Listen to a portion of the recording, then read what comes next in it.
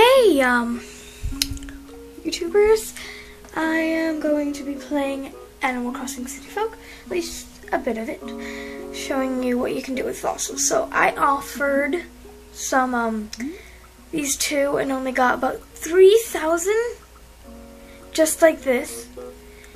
Now, I've done this with Animal Crossing Wild World, so most people don't even do this or record it in what you can sell. So what you're going to do is click check a fossil.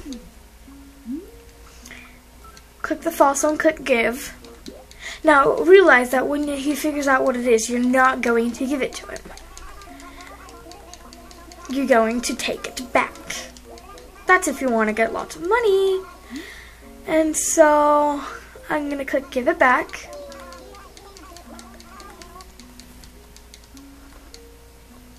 So now I got that one back, and then I'm going to check the other one. This one. Going to be selling them both at the same time. Now why I'm doing this is because I need cash, since I just put some to pay my mortgage. I haven't actually played this game in quite a long time. So click give it back. Sorry, the camera's shaking so much. I'm using my cell phone since I can't really use anything else.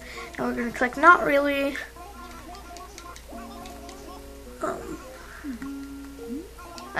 No. Nah. Okay. Go away. I'm going to go backwards.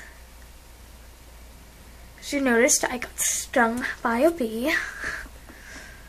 Bloop bloop. I was searching in trees. So the total of what I got with just those, when they were not checked, was 3,000. Now I'm going to show you how much. Hopefully these are worth a lot. Lots of them are worth a lot, but I'm not sure if these ones are worth a lot because I've never used these ones. So we're going to click these two together, and we're going to click sell. 7,000 bells for just those two. And now I got 7,500 bells. Yay! I'm also going to be selling some other stuff. So yeah, that's a trick you can do with fossils if you do not really, if you don't want to give them to the museum, you can sell them for a bunch of cash. That's the okay.